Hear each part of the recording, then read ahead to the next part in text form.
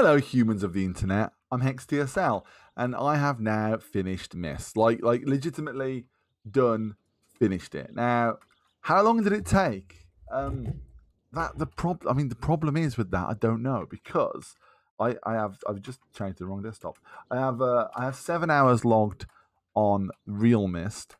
I have about an hour logged on retro.myst, like original OG Myst, and I played the Xbox Live one for about 5 hours. I finished it in realMyst. This is the one I've settled on. In the end, it was realMyst, the 2014 3D remake. That was the one that I played through to the end. The reason is it supports my ultra-wide monitor fine. I can use my mouse, which is nice, and it's basically a rehash of the original. Whereas the remake has changed some of the visual tones as well as adding some weird buttons. We have to pull stuff and look, the ship. I raised the ship. And yeah, and now I'm at the end of Myst. I have some kind of mixed feelings because I didn't, as I said in my last video, I didn't play it originally, and I've been really on board with it. When I got to the end, I got the good ending as well. I know that because the achievement was called good ending. It's literally like the achievement is called that. I got right away to the end. This currently is the unlocked island. This is the island with everything available and visible to me. I feel like the 2014 is definitely the best version, even if you was to buy the remake on actual Steam and play it with a keyboard and mouse, because I was playing on Xbox Game Pass. I'm not convinced you would have a better experience than you do with this version. The visual tone of the new one is a little bit more friendly, and it's a little bit some of the things that you could miss, you can't miss in the new one, because like there's a one when you go into the ship, and there's an area where there's a tunnel and you have to click on the wall, and unless there's power running to it, you don't even see the wall. You can miss it really easily. And in this new one, it's like literally just a hole in the wall, and it's like, oh, you can't miss that.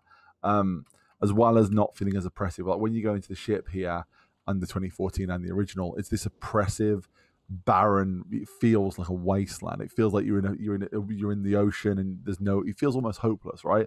In the new one, it's the like Disney version of Lost and Afraid. It's a bit, the tone is a bit off. So yeah, this is the one I'd recommend buying, and also the fact that it's like £6, whereas the new one is more expensive. Also, you can see from this book here, should give you a clue if you know what you look for.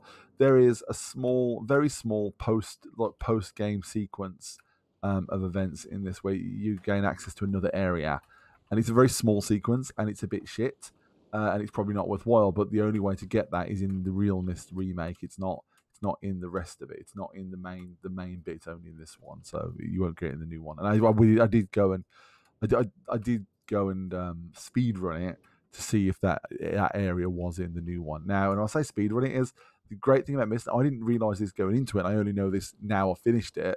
Is that if you know what you're doing, this game is a piece of piss. Like you can get through this game in like 2 minutes. This is like discovering the answers to questions and digging through all is part of the it's kind of part of the game, right? But once you know the answers, you walk into this place is your playground. You can go anywhere, and it's trivial to do anything, and that to me is a testament to the game, man. Like literally, like I logged into this thing, and I can just walk around the island. I can open anything, go anywhere, and the puzzles are simple enough that you can remember the solution, but like not simple enough that you can guess the solution. So like guesswork would not get you anything, but once you know the answer, blam blam blam, and you can get anything you want done on this island.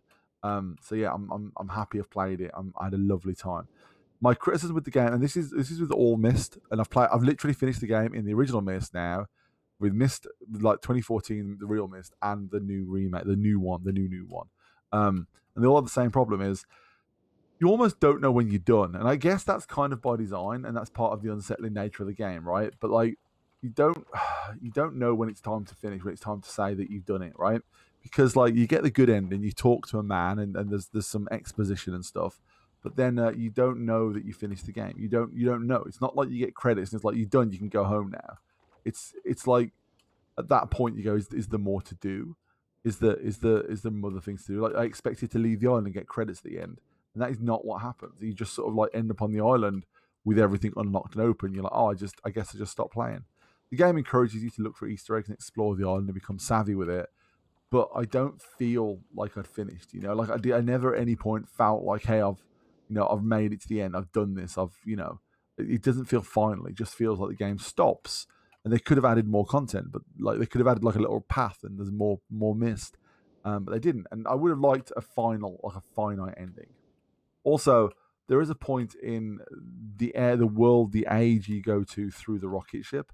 There's a point where you have to do essentially a maze that doesn't really tell you it's a maze until you get lost and realize it's a maze, and that was fucking annoying. It was super fucking annoying.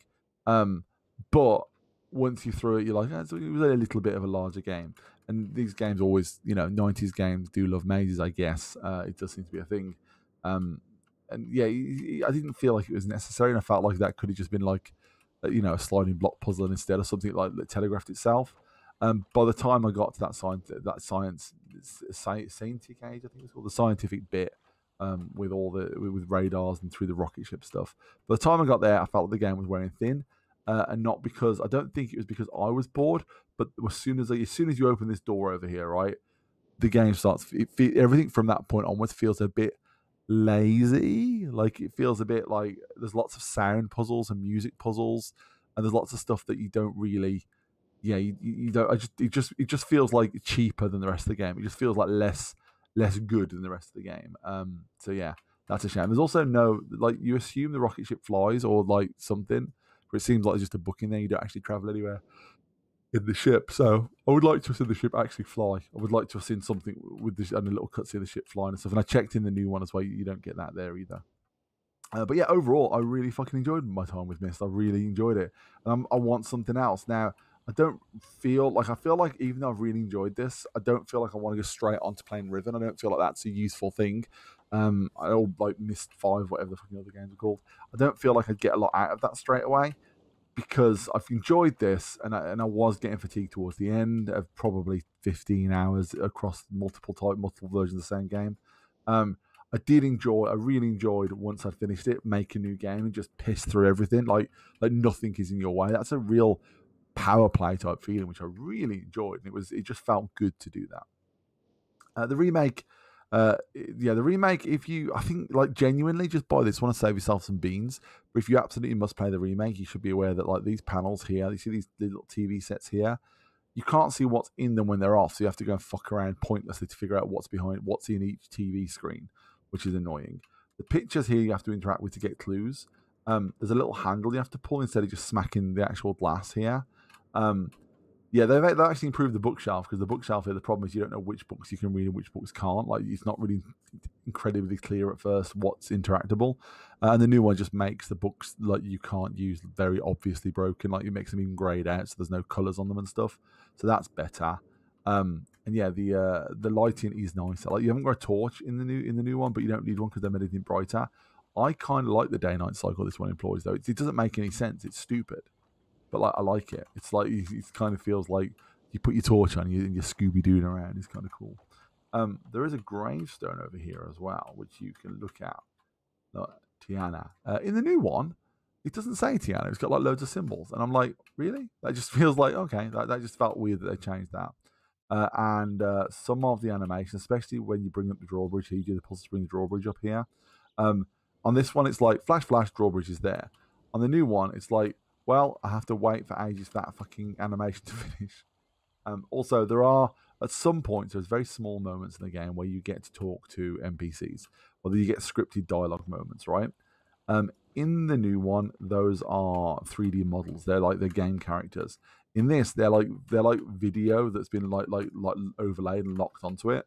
I much prefer the video. I think the video adds a sense of, strange to the game. Like, they don't quite match the environments. They look weird, and that's good. And that I like the sense of like, this doesn't look right. This seems wrong. I enjoy that, and that's just missing. That's just totally missing from the new one. That the game characters, that match the environment perfectly.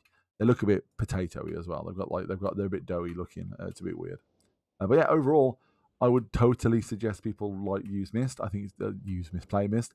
It was an absolute blast. Don't use guides. Don't use spoilers. Just bask in the island and figure it out. And like if you absolutely must get tips from someone, right?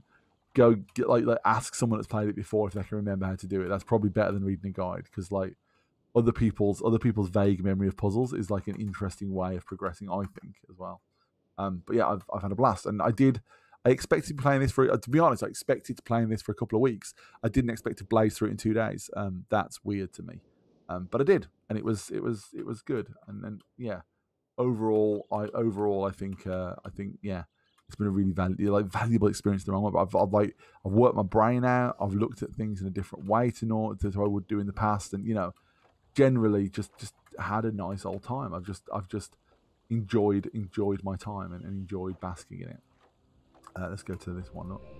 These cutscenes, they're so good. They're so good. Yeah, I did go back, as I said in the last video. I showed that I'd gone back and played the original Myst, which uses ScumVM on Steam.